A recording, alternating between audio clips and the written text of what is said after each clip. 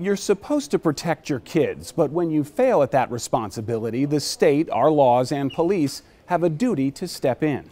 But in the case of a young Georgia girl, all those safety nets failed her and gave her attacker time and space to continue to abuse her.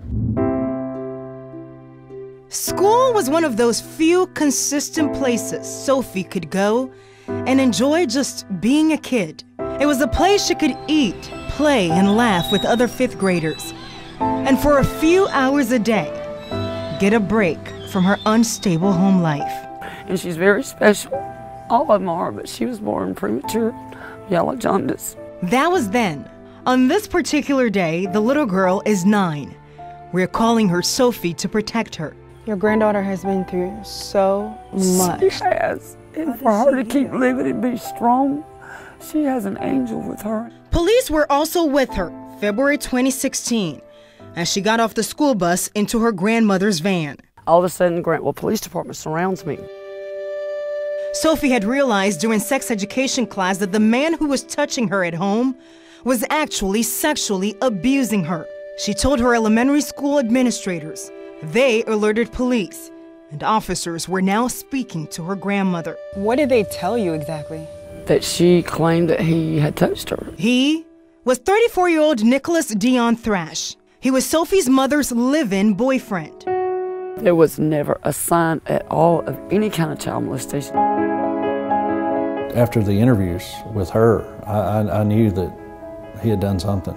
Hogansville police investigator Jeff Shepard remembers taking over the case from Grantville police because this house, where Thrash was abusing little Sophie, was just minutes from his police station. What made this one so believable? How does a 9-year-old make something up that graphic and traumatic? As Lieutenant Shepard and social workers with the Division of Family and Children's Services were busy making sure Sophie is physically okay, Thrash disappears.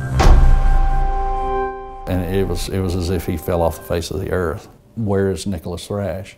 Mom says that she hasn't seen him, she can't get him on the phone.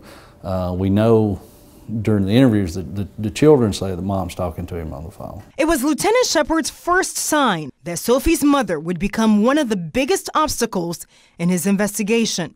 Mom did not even come to the house for the search warrant.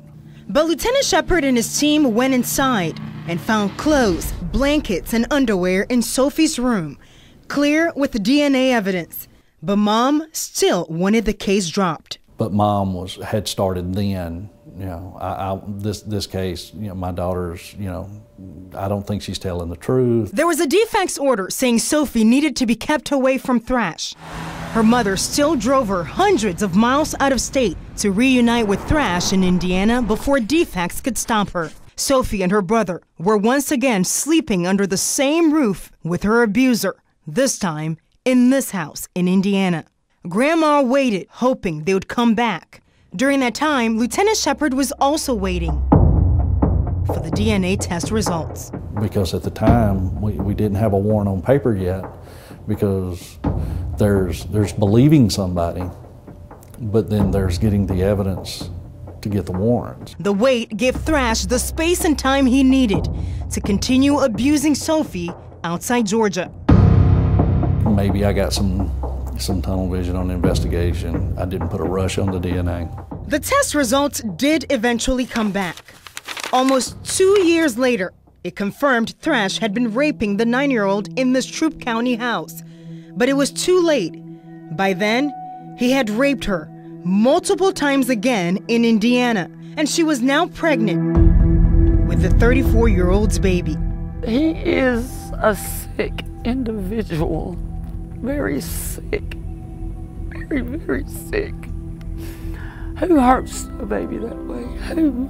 He's robbed her of her entire childhood. Faith, since we published Sophie's story on 11alive.com, we've heard from people all over the country concerned about her. How's she doing? You know, we've been trying to get those answers for weeks now, and I finally got in touch with her grandmother this week. The good news is Sophie is doing so much better. She's finally out of the mental health hospital and is getting ready to reunite with her child who's in foster care in Indiana.